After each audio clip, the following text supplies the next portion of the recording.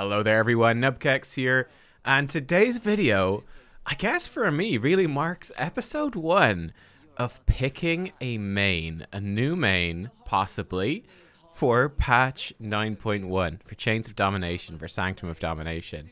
So it's a pretty interesting time, right? We beat Mythic Denathrius last week, so it is now, we're on Reclear, we're on Farm, and it's really considering the options for 9.1.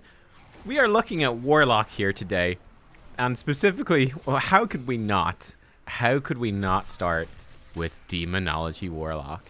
If you guys remember my reviews from the beta, at the time, the big concern for Demonology for me was its viability. Would it actually be any good? However, I did say at the time that it was, for me, by far, the most fun Warlock spec, and just generally a really fun and really cool spec in the game. And I think, those fears a bit were borne out. It wasn't considered to be a good spec for progress in Castle Nathria, though it is sort of coming up in the logs now and is actually being flagged as potentially a good spec for Sanctum of Domination. It's one that people have their eye on as possibly the best Warlock spec for single target, with Affliction being nerfed. So yeah. Interesting stuff, eh? Very interesting stuff. I personally would be delighted. One of the specs I would love more than anything to see be top tier. There is another, by the way, range spec. If you guys remember, brownie points for anyone who remembers, but there is another range spec in a different class that I would absolutely love to see be amazing. We shall see, but if anyone remembers what that is, I'd be impressed. But yeah, let's talk about Demonology Warlock. Why is it so good? Why is this the first spec I jump to in my choosing a main options for 9.1? Well, compared to the other Warlock specs, I mean, you can see it right here if you pay attention to our Soul Shard bar, I say at a time when we're relatively slow. But compared to the other Warlock specs, it's a lot faster. You are just generating soul shards super fast, spending soul shards super fast. There's a very, very, very quick pace to the rotation. Essentially, every time you do a Shadow Bolt, it generates 1 soul shard.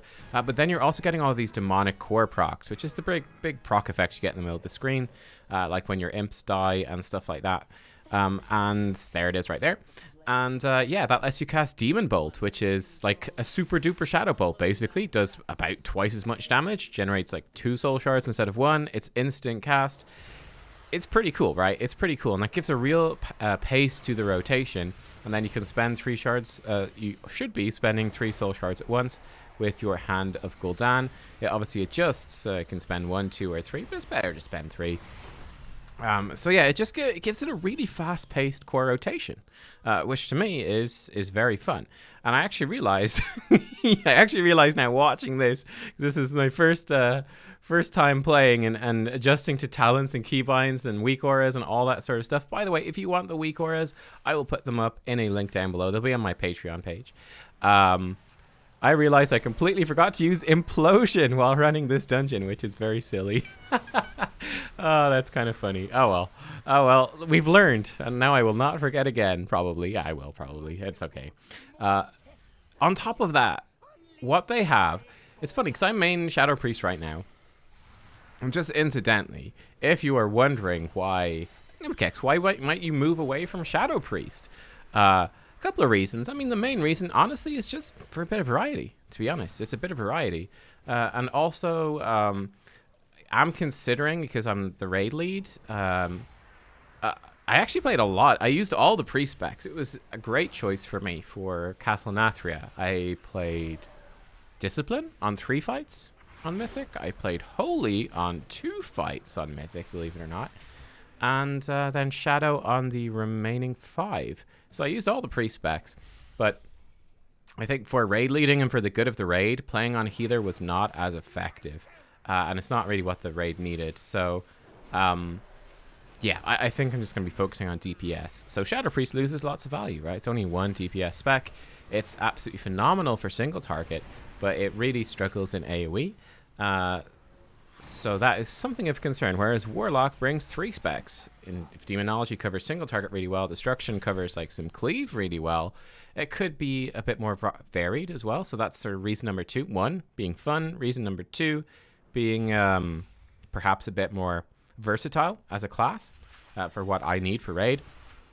And then number 3 is we have 2 Warlocks right now, and one of them wants to switch to Shadow Priest. So, yeah.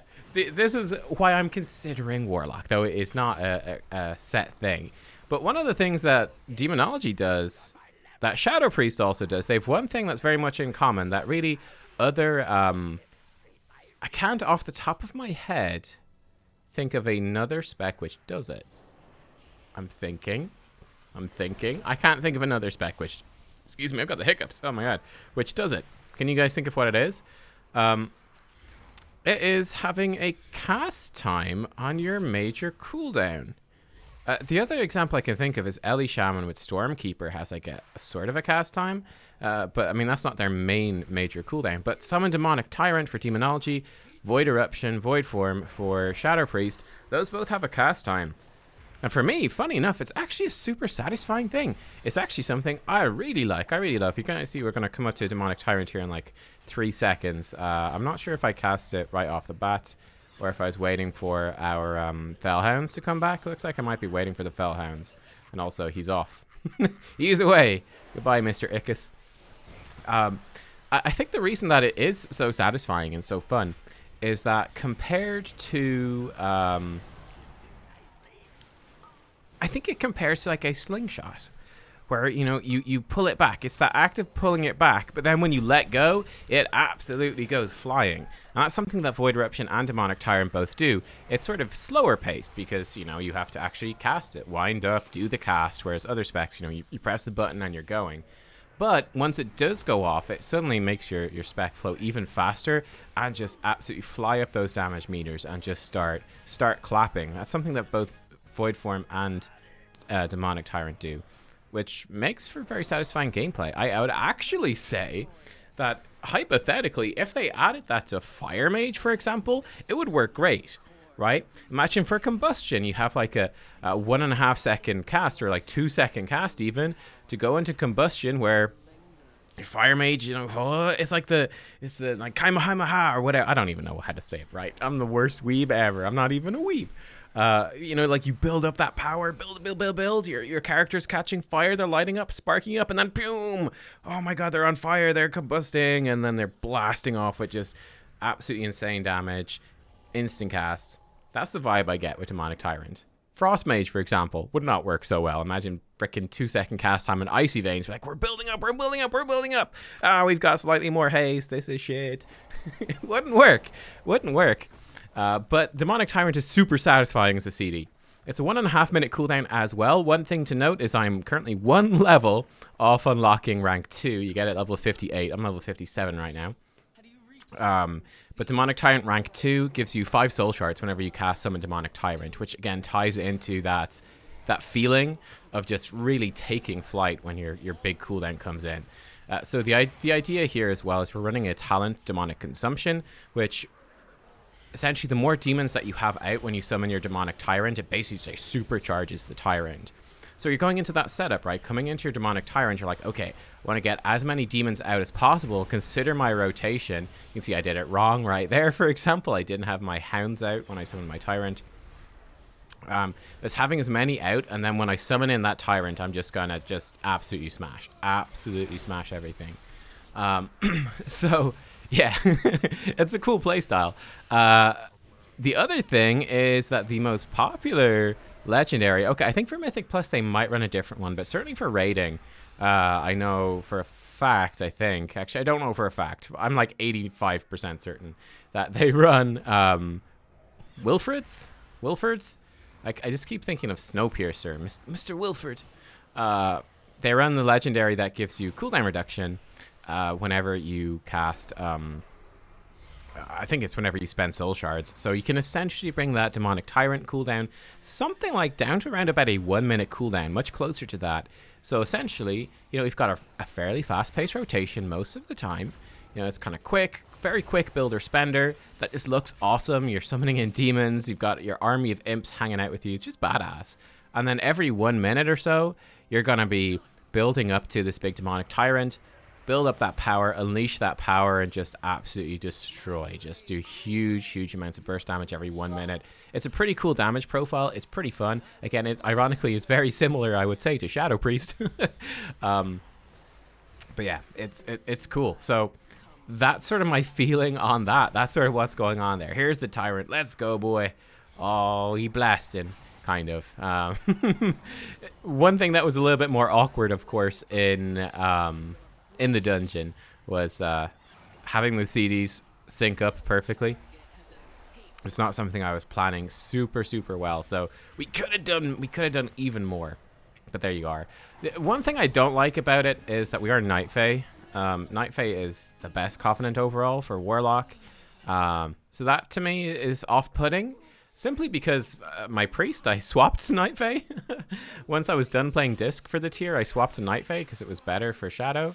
And then once my Druid is my other main alt at max level that I've played the most, and my Druid is obviously also Night Fae. So yeah, that's like my all my characters, it feels like, are Night Fae. I didn't mind 2. 2 was okay, but when it's like, man, all 3 are Night Fae, oh, you get kind of sick of it. It also has contributed to me really enjoying a warrior alt as well, because it's Kyrian, just purely for the sake of being different.